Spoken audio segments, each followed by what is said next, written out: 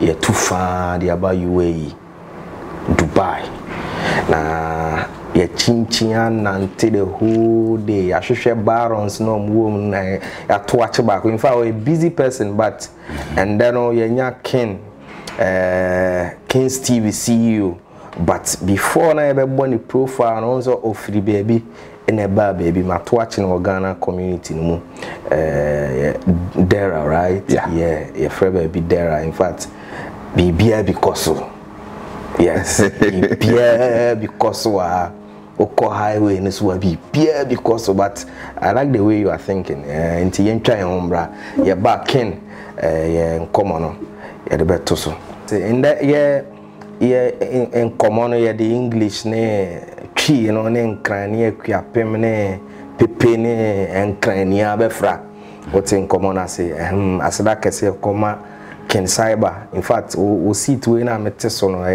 anohye obo adwuma no pressure home enye easy akonya ne easy so we fit camera chi abaye enye easy bro you what as into Ken and Ken on one yeah Ken will be of the Eastern region small village in the Eastern region of Oak City.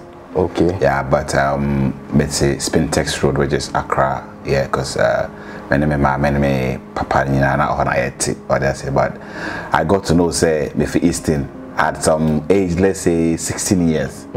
Yeah, because I never knew where I was coming from, but me do baby now. No, I have to. I was saying me who mechi or that. So I requested to Charlie, we have to go back home. So King Clipper and I say King Stevia.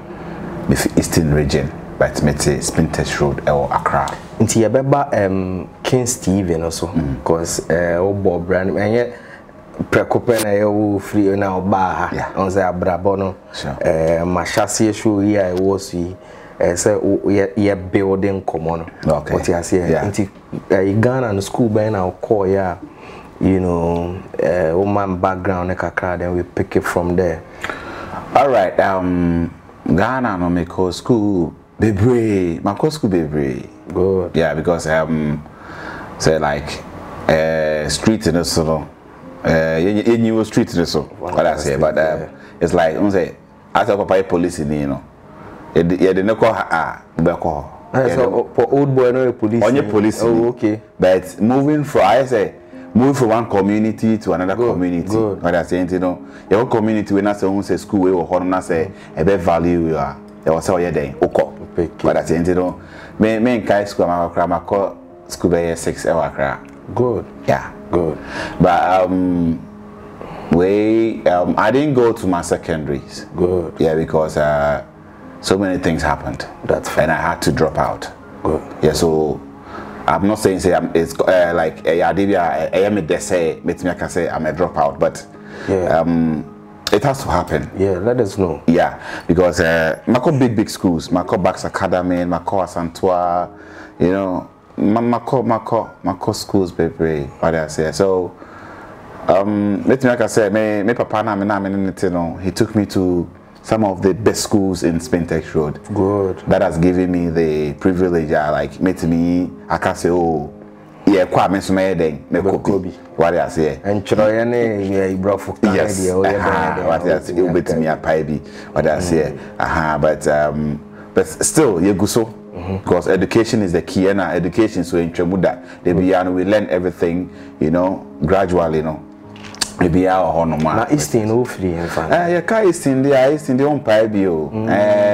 Eastern no me fear do chrome.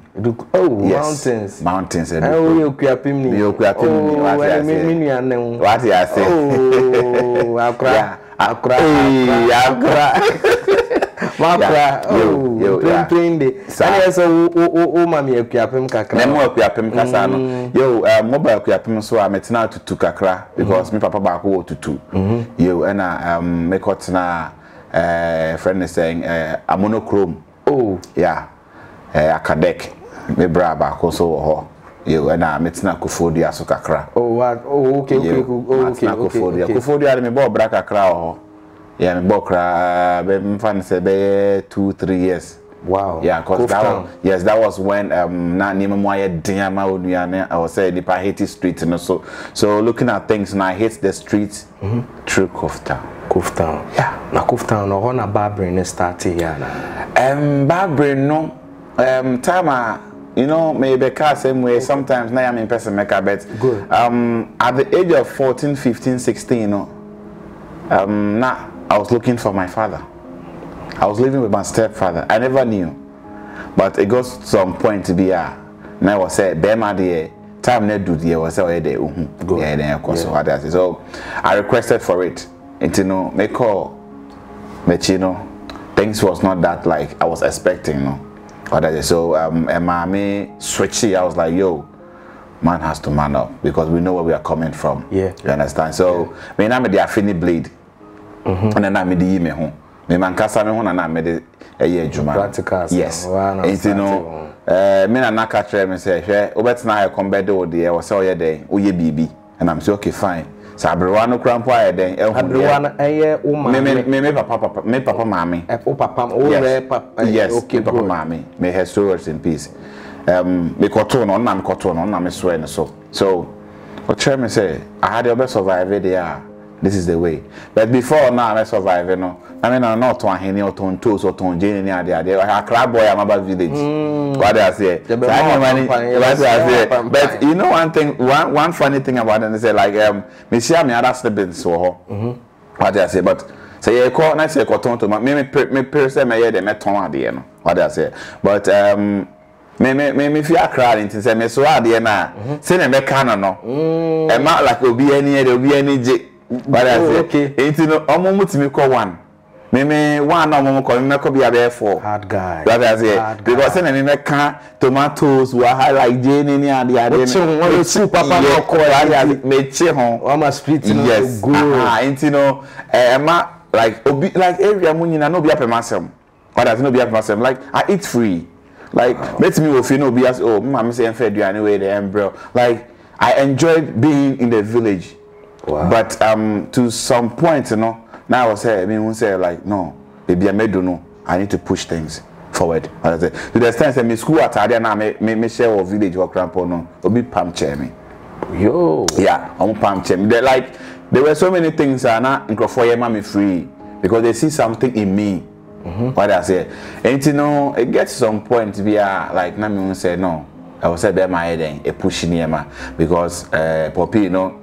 The way now, like near manner, like I was expecting, you know, the biography about him, you know, was way high. But when I met him, you know, not like Charlie, what do you feel in the song? You have to do what you have to do to survive. So, me the crowd me could mate. Yes, me mate were 3-4 years. Yo, yeah, me mate. Even when I pop in on pebbles. Oh, actually, yeah, now on pay. I'm gonna say no, I have to do it. I need a year by now. Brother, go back. Because I'm from 2005. Yo. Yeah, 2005. Yeah. Na kufuate so still. Yeah, 2005. Because me were on Atamios, me village in Atamios cramming it's now one-on-one number campaign here the before I obey the obedience, you know. I think say yeah. I check a crack. I check. Yeah. Because time me was school no. My teachers crampo, they like me. Up to date, my name is teacher Bako, who shall be cast obedient and downfall. Wow. Because me could meet 2 weeks. Now I'm best there 2 weeks. Until me bar, but the brain is there. And only idea, the brain is there. You know, me ma ebia unseja me ni aje 1 CD and aje 2 CD. Na ye day, na chale no 2 ye day. Choto ho mami. What you say? So that was the way that ni man ye day ko. And I made the TV school. I'm saying, look, I have to man up. And I made the kosheko food ya neja. Made the ball hard ne kakra sa neja driving say me sunya driving ni ade and the grandpa me wafa nipa me call esunya ne nche no na ye me mama like ne uncle yeah and then I made that car imagine say oh mommy uncle like family but still now done the car mu Imagine. How many years now that? Bro, me Dakar in be 3 years. So my catch me see me PFK na me ko to join na say na me ntimi nante up to date as ama me nan kwa me ko to when you SSB. Edim fufu na am dey SSB. You know, like Kofodu and me break akra ho.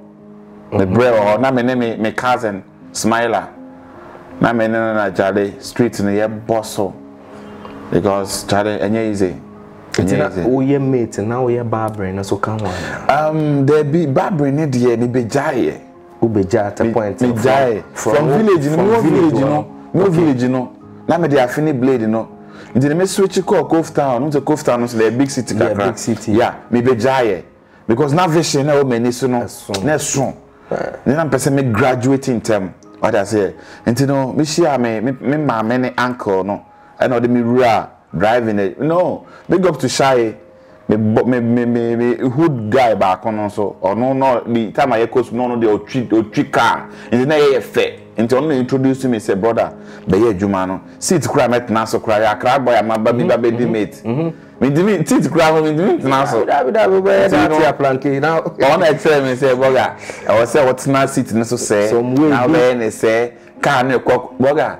Na say car cry me see my 2 gate will cry my car the gate and cry 2 out of mama made nam baby but brother it's all you know glory be to God. Yeah, yeah and you know ya fabi mu pa because me hwe baby amada Kofodu ya car mu fitter shop ni ade a enen yankopon shop ni oh me ya mada fitting shop me kai last year me go vacation to Ghana. And I make call a fitting shop na me die no. Me ko no be recognize me. Why big? But me ka semba ko pe na papa na like a honey any day na ne ra ho. Me ka che say unkai so clean. I say so clean. And udin fufu no. Enye me din no.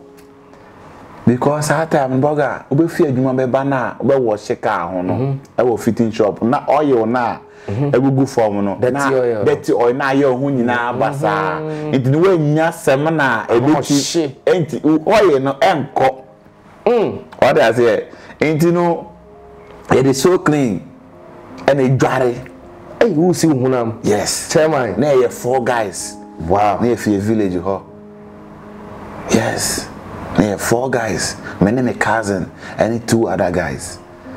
What I say, I'm going to introduce you into the business, no. What I say because that time him say, "Ya nya juma, ya de be share ho." What I say, very hand to mouth. yes. Into the media, you dry so clean. Na no pa, you the bake food no. Near the head, you the asra him. What I say, because name na easy, but nyankopon adom no.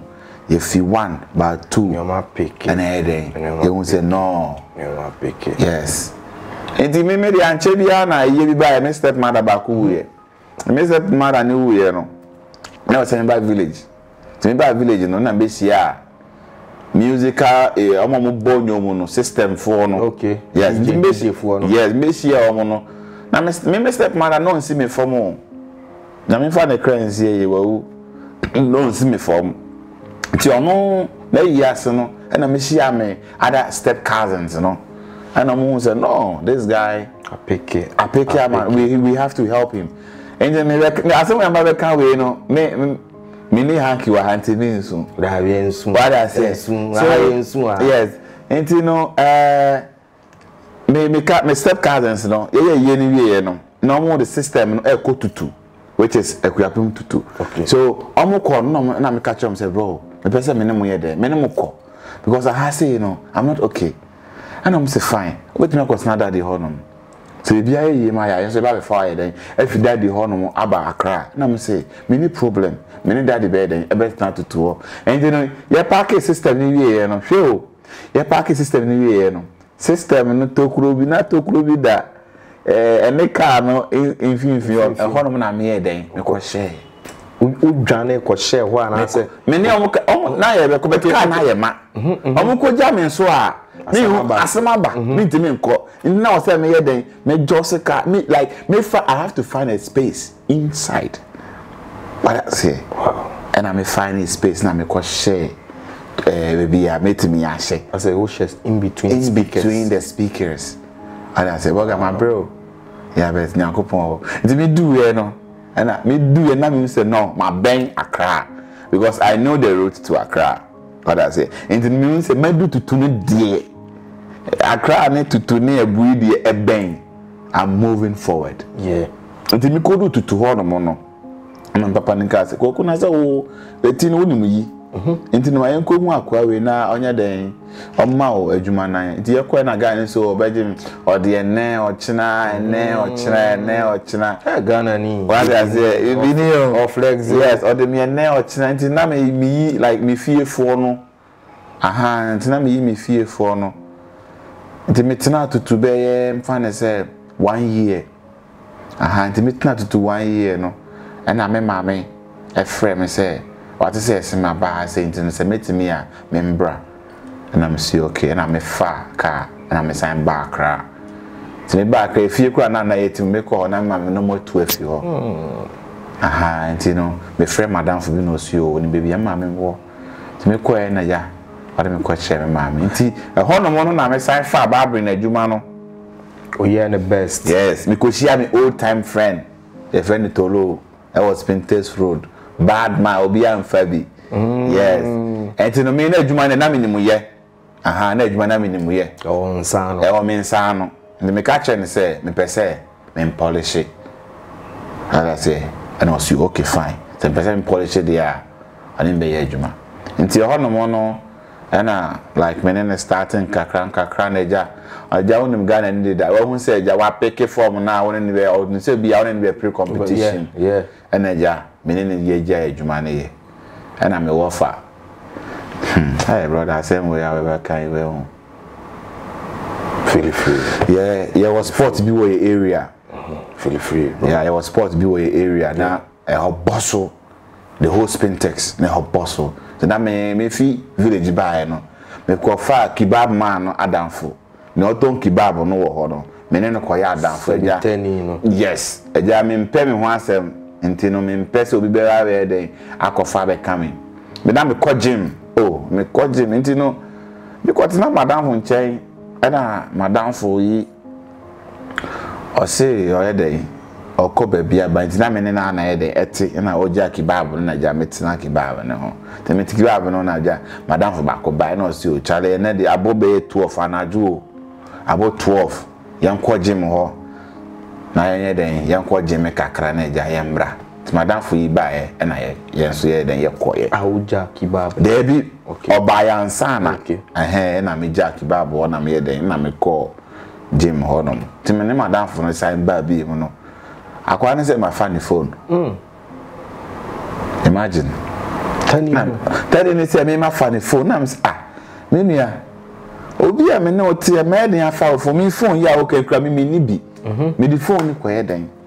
Brother asema me ka we nya ne say na me na oti ha ye ka no. Tell me I was wa funny phone. Lion, Fabio.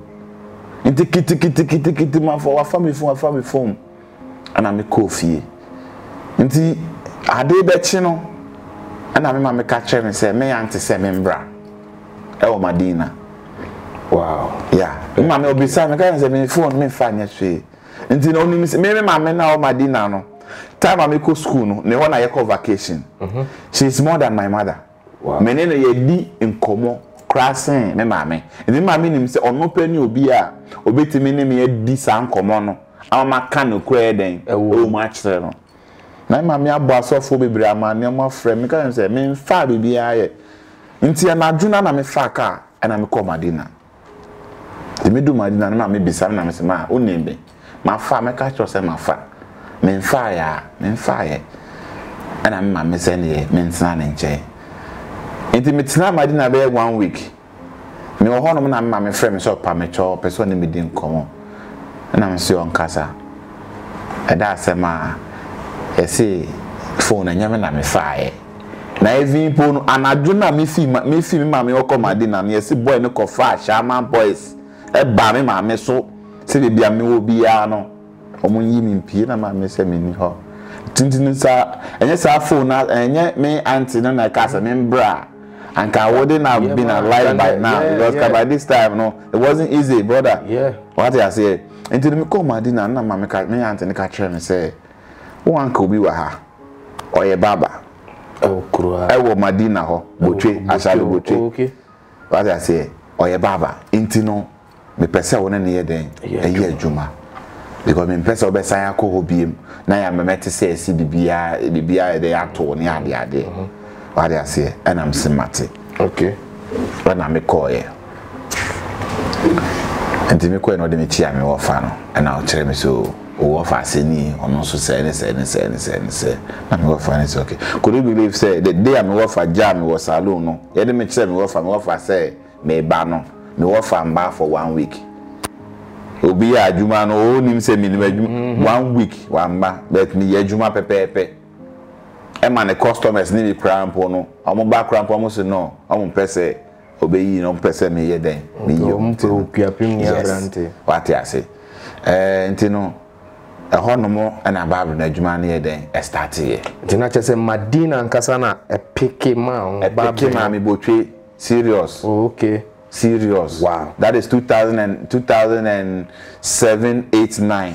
Okay. Okay. Yes. 2000. Yes. A honomo tata na pick mame. Wow. Ndi pick mame no na me uncle say person ton shop no. Oton ma wa na so. Person ton wabre. Aha. Kiosk no. Yeah, wabre kiosk no. Aha ni ade. Mo say tata me na ma be ma picking ti no. Mo say ni je nu gom. Oh, come on. They say a movie called The Next Level. Aha, nti no. I me sign bar spinters biom. Ba me ba we mbiri ban no na Dubai no. Akwantu. Dubai akwantu no mfa say 20 me worry at the age at the time of mfa say 2013. Yeah, 2013 me share obabi naja me ne no ye keka ne mabo mu. Bibini ana. Oh, nye bibini. Onye bibini. Yeah. Then I think you have to switch a little. Onye bibini. She's not white, but she's mixed race. Oh, okay. Yeah, she's mixed. She's half Jamaican and half British. Oh, that's fine. Yeah. So we had to put things together and then we got married anyway. So we were married for 8 years. So till now. Now I'm not married. No problem. Like, no, I'm not married. Will get there. Yeah, I'm not married. So near we break also. Yeah, you know, ye fear na mitimu no. And me Ghana no, me jai barber no me worry me jai. Oh, okay. Me sign me jai because of 1 or 2 be. Yeah, me worry na me you know a mass 7 day yentimi kan bebre. Then me jai na me into interior designing. Na me painting, me wallpaper. What I say, na me modeling so ka ho ha Ghana. Wow. Yeah, model my fashion GH da. Wow. Yeah, na me modeling so ka ho. Enti no na chese wo na nkasa no wa ye adwuma bebre la say ye wo to street ni so a street no e kire oni ma bebre. It's up to you to accept me obey obefa what I say. Yeah, in the street na kire me ma bebre ni ma betimi aye no me pensa no adwuma good me de no me o de me say me o de me kwat na computer ti agi say what say me na eko but ade bi a me de me sabe ye e bia ye mpama ade me na form am me ben o because me gina o say na me hwe ne wo ye na the next day me ye ntinum na me fere me security adwuma me ka say de bia me ntimi nya bi me ka say enyo but me ntimi nya I want to be doing something like yeah, me want now form ye be fine, but me de me ka say me ntimi nye. Say me gina on fa kon there be I want to be moving. Me de na moving. What I say, and no na ye me de. What I say, ain't you know me all na me next neighbor in my apartment frame so you okay. But now be so Dubai. Na say me hu ni e ma no. Wo na be den wait me aye adwuma no. Wow. Until no, me pese oboaboa ho na me momo ye visa ne ma na koye adwuma no. That was year ben. That was 2018. Yeah, 2018. And o cast asem che na am say okay fine. Until me nya contract bi. Satam chale na ne ma munye yi anyema munye. Yes. There be fie no. Yeah, na ne ma munye. Until all the contract ne bre me no. Na o say be ma bo hard.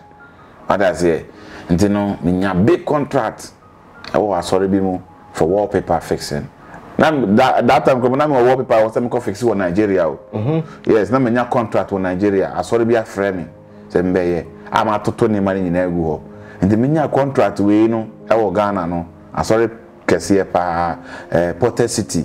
Oh, okay. Yeah, well, I think say Pram Prophet Sarkodie, you know him.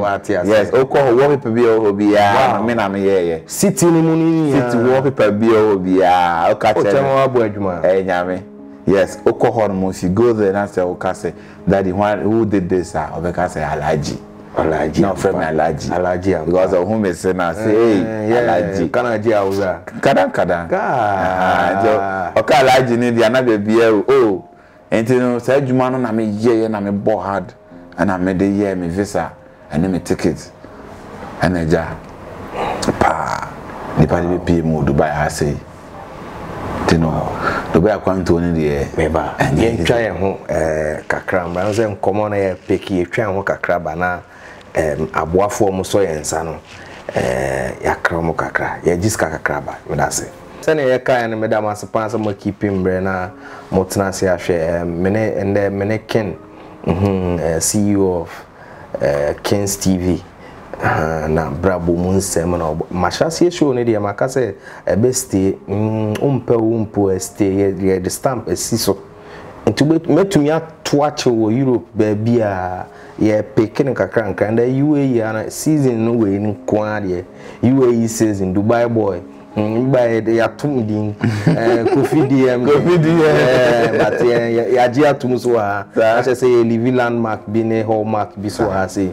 nti Dubai na buy no say na work no me am buy my be experience bi kakra living no ejina mu me ko de meto union kakra me hu be hu ma kakra ba there they call Jumera na me ade no okay oh they no be share one so okay me da se pass what question we are mama nyame nshira me be do Dubai no me be do Dubai I think 28th I think is 28th January wow yeah I think 28th January 2019 yeah and you know nipa na ya me visa ne mama no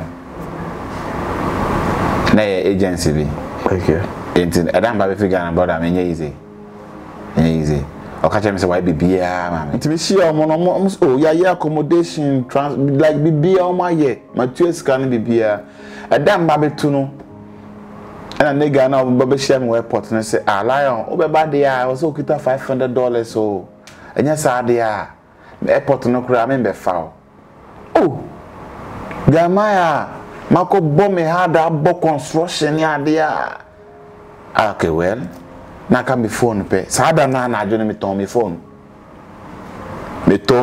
na me kuta me ton phone me ton 400 cedis wow but because of scanner me yan intino me ton 300 Ghana ena eja me na alanga jwa bi eja na me ne wo hoja ne ma me boa me na me nhira no be o bia ne ma me boa me side of Jamaica yiri that time na me ne jai na me ne jai yeah na me ne jai apayo yeah na me ne jai good yeah nya se bi ya oni ha na me ka na me ne ho bi but oba me ko hia no a ono so oboa me manka so oboa me na me boa oboa me one ne ma me nyina na eti get onim aha am boa me ade ase ante nya me nhira ade ase am boa me wow intino me to me phone no ana anaba aja me ma kwatna flight mu I do Ethiopia I do Dubai ejina Dubai be 2 hours na me agent buy me fra kwa we friend one for be 2 hours to be one of friend me say the amija me jina oba I'm see okay and the job be fa me poa and the me coffee me no me be do Dubai no me hu say na me wa brochire yeah because Ghana no sprinters na yen sprinters na ye won ye obi ampai bi eni je wo ho ye odan atenten ni bi wo ho me be do Dubai no baby omo de me koye no me ma hu ne say ma ba brochire I just wanted to live life Good. Yes. And do what I came here to do. It's not about saying my Bible today. Me na yem say my fear cry Kumasi. Sana na aye. Yeah. And you say my Bible today. The difference was just the flight. Okay. And the pen and a difference woman. What I say. Maybe do you and bisa niggas. Oh, I don't know mama chewa. What's say brother? Nyankopon e ka ho ka me airport no ka me foul. Hey. What's it called me foul? Catch me plane. He says, "Oh, I don't say bro, ka me foul. But yasu we mu papa bi a obeye no koswa na ye." Sa asem na kwa na ye den o ka kire me. O say papa bi a obeye no enhwe say nipa no be ka se me da ase se sia. But ochina. Ninti ameka sa ne say me wo Ghana no me ni scout but ma hwe krofo bebre boys bebre aye den atram nchen even time I meet to get to kiosk mu krampo no na me on krofo aye den atem nchen. Wow. Yes. Me wo kiosk mu no na me wo nipa be 4-5 e wo me nchen ene ye bomudin wo Ghana. They are top people. Inti mo ya manfo papa na mo expect a quick thank you no. Mo kan hu say ade no ekwa besie nka nkusa oko me mami ntwa no oko Cape Coast radio station bi or me nim ni din but obo Asasira Santana Junior not me nchen but now you top ya be ku Santana ni trainees ni were training no. Okay. I see at the whole Cape Coast. There is no single day this guy will go on radio on board me din. What I say. So guy say okay asemesi way. And I'm say I am a guy not to mention Ghana. But me be we ni kra me hu ni oh. And ra o ba be ba no asemesi way ba ha say e be yi ni ti na e ka che ni so. E de o picture che ni say oh ye de o ba. Ana ni pa ni say me boss ni ono na no hwe me Ghana. Ono ma me say ono ye me say ono ye me say ono ye me say. Enti no guy ne say oda ho no ma no pa na sa asem ne be den be si ni tim no so no I was so be den obe fami e wo airport ka o mafia o say ka o mafia o cut ni plane o mafia won timi nya ne hwe o di ticket ne visa na ma wa bedu onya o den biem ada say enti ho no mo no na kwa ne ka sa no kire me no and I say no you are see we no ye papa bia don't think of today. Tomorrow. Sure. Yeah, it's tomorrow. And you know, ono na na workshop no. Ono so no ye baba. Guy no so ye baba. And eja. O say enya ha na meye adwuma. Ono me ko shop for bet mentna na eja. Me no ye 1 sa. And eja obi frame me say was salon. And eja o de me come ani pa no. Me ni pa no ye adwuma 1 year 6 months na nipa na onye visa ma me na me de Miami sika na ye visa change na me de bitua dan ka Nyankopon hira sa me ge na me se o Ghana no yes na me mane toniema every Ghana de breme oh boga sanka joint me de kuni panka mawu yes Mr. Joy area ubisa fridge mora me na me ton joy ointment first e fridge mora wow yes na me the joy ointment ni kwa chi any rashes in draw unse ho no side no say bio ni ho ye hye enti no I was say ni pa di nya ni ma de 5 no kan say joy daddy fuwe anka mo ambassador yes kwati ase enti no me de joy ne bae no me de joy no na form ni ne ma bi bae enti me de call rounds say shop ni ye quieter na me de akonsa aye o shisha joint ni ade na me de rewre mu sa owu ho obeka oh edro ya wo ton no enti no e wo say odibi ba say enku nipa what I say my di bebre di joy ni bebre what I say enti ababo no ye mfa ni easy I'm fan from my fan from aha enti no me nya shop na me ko ye adwuma for sa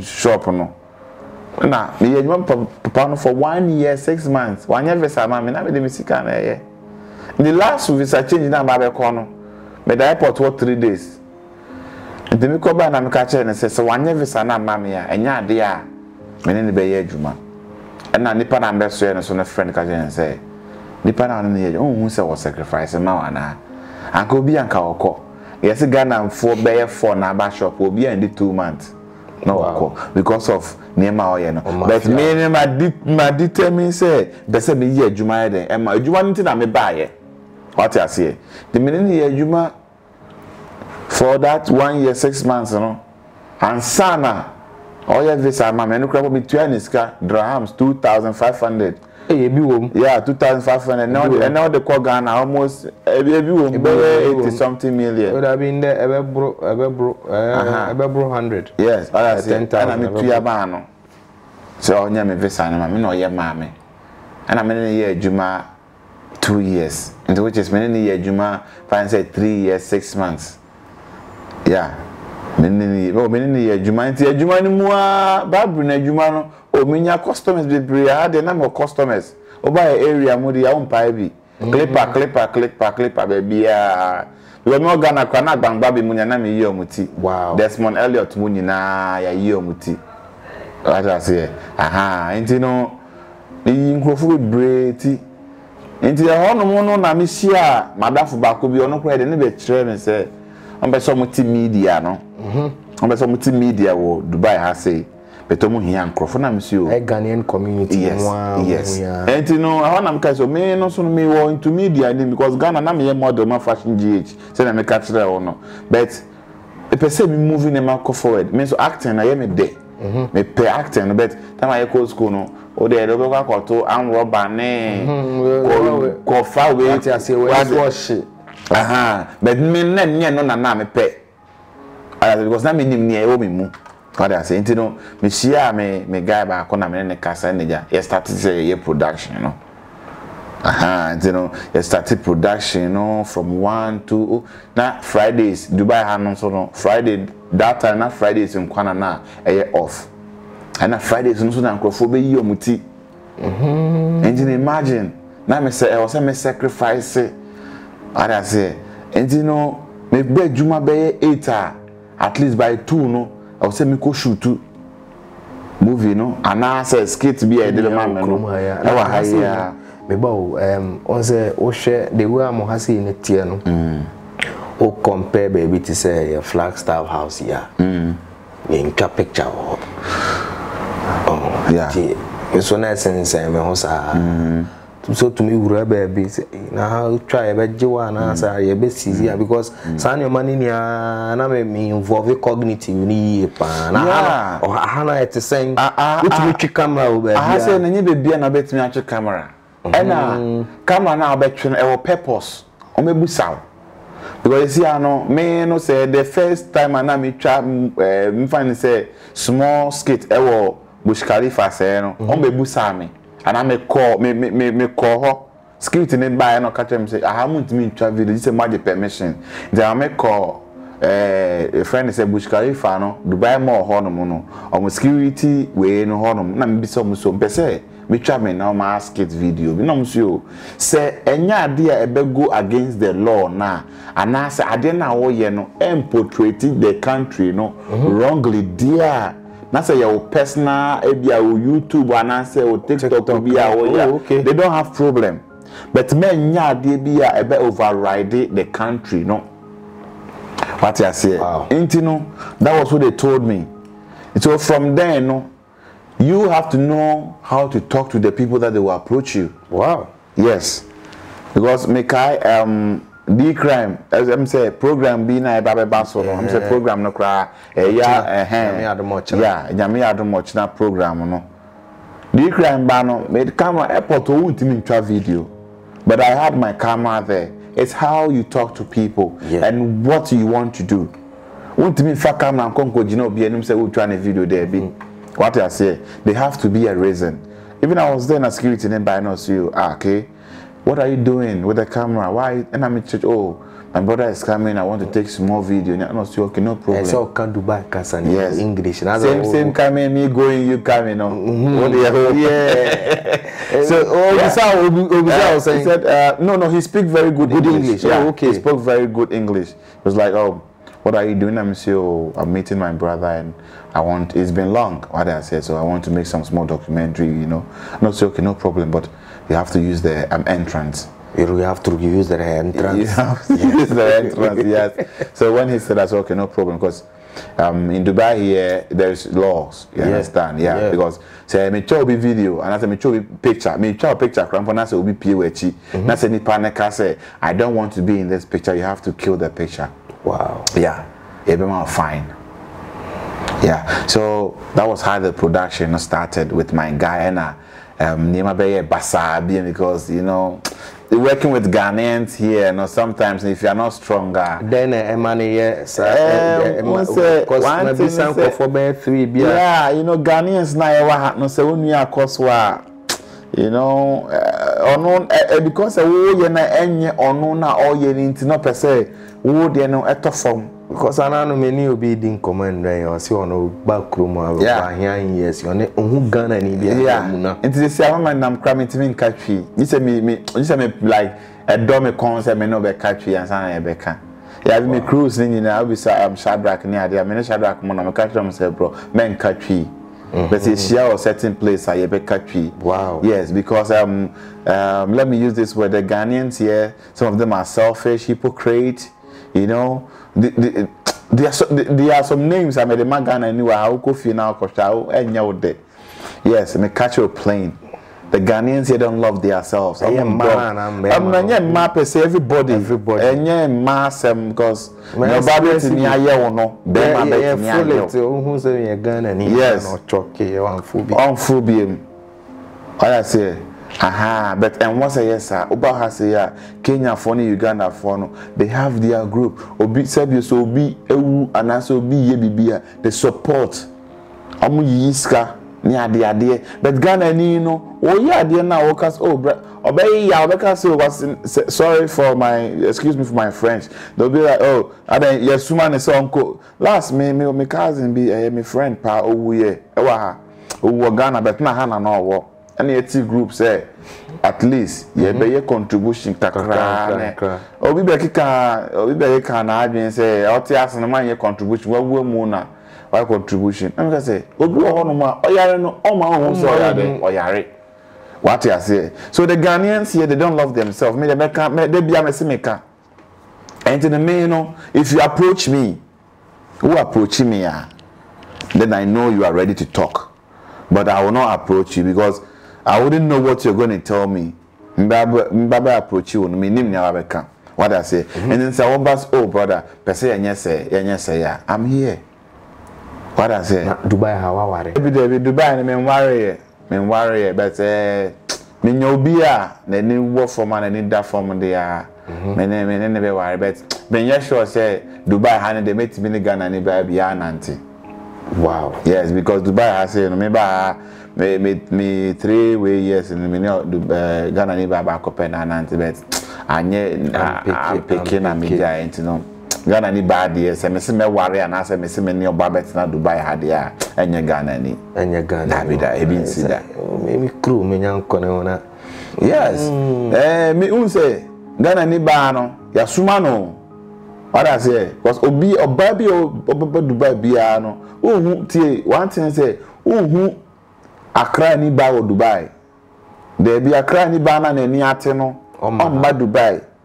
Because Oba say na kadama ejuma no ntimi nye because a man about Dubai ni na bebre na ye kadama ni made no. Oh okay. Aha because obi o no moti so nkronsu akura bi ase ye fa no hu pum accommodation okose madam fie nti Accra ni ba bi ani ho a wo be fa ne fie ba bi ani ho David ati so ba na ni atia nkasa de omma ha ba mbe ye hwe nti no ye nuano ma na mo wo ha se no bebre na kadama ne ade no oba be hu se ebia wa bonten na ode ne ho what you say ya na se ebia wanya ne kalamo bi eja omo hye wan kwana best space partition ne ade no aha be ma ne ye adwuma nti oba no so be support ne kakra what you say aha say na me ka me de Ghana ni ba de me worry go Dubai I say Because the very day I buy me who some Kenyans who say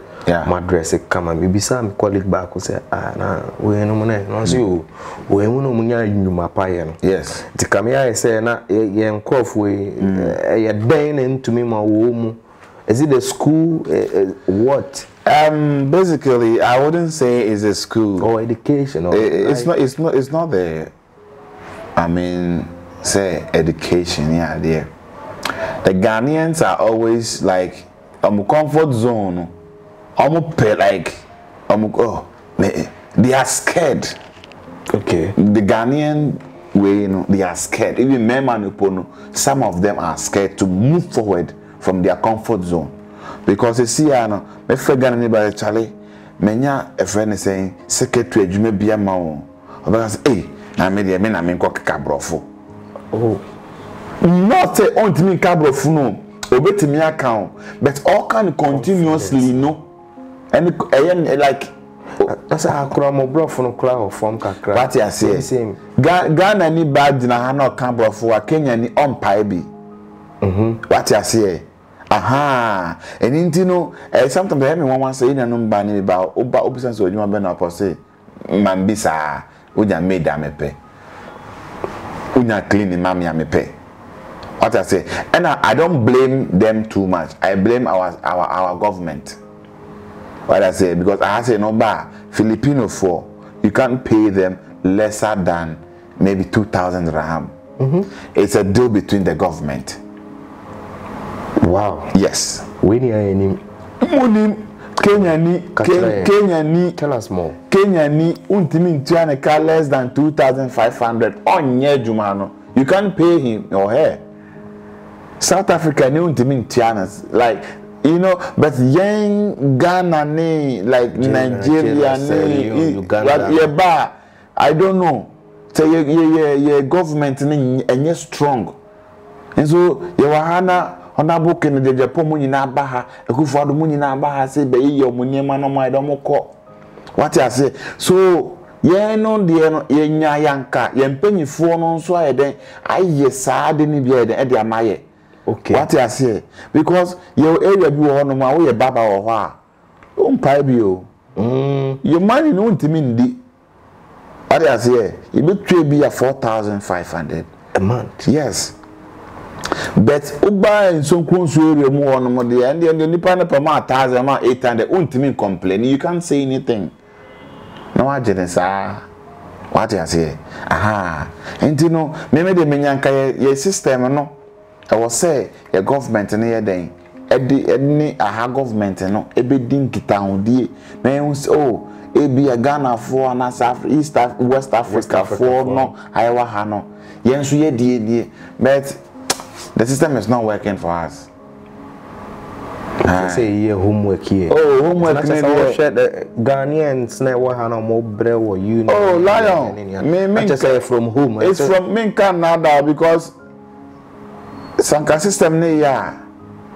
Anka empire be crowd how because we better union, you be no better union na agent be a den abunagum. Agent be a denisika. Agent ne me kan o Ghana. Me say na me agent. Let me agent no. Me visa.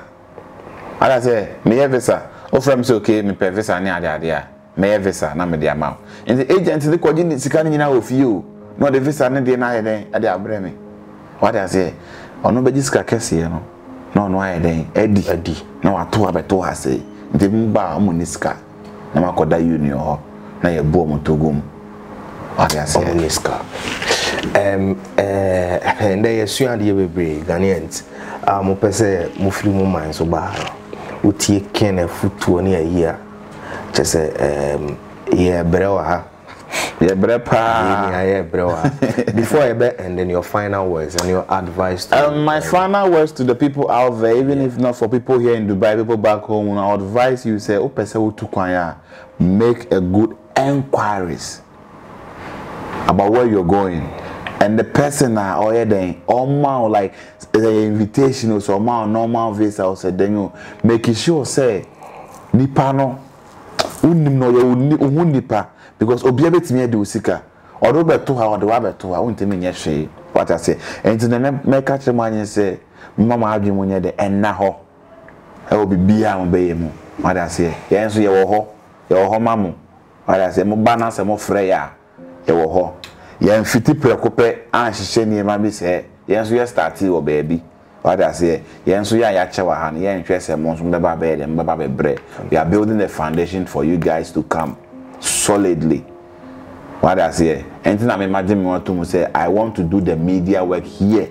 Send a beya, be a enko ye, no, yes, you wait me there, then, and they are 2 bonting. Yankupon show be a Madame say. Okay, yes, you know what I say. And so you see you back up Clipper. Yeah. Or a busy person, very difficult to find, you know. That was a baby. After the Asida Kessi on Koma Kediampo, Yankupon, give all the glory to God, and we take the small little fans here. Can say about why are there because Charlie, your seat, trust me, be very hot. Can have to big up yourself and a manager back home. Sophie ma, and a patron, Mavic. Yeah, CEO and president, Mr. and Mrs. Chumesi Charlie. Asada Kesi on Koma Mupa Inti Ochna Yami Adoma UAE Ghana UAE honoring award, right? Yeah. Basso Life NH Palm Palm Jumeirah Charlie, crazy place, man. Yeah, man. Yeah, they home recap. Dubai for normal jiatum brofu Uganda or Kenyans or Bia jiatum Kofi DMJ Makramo, Madam.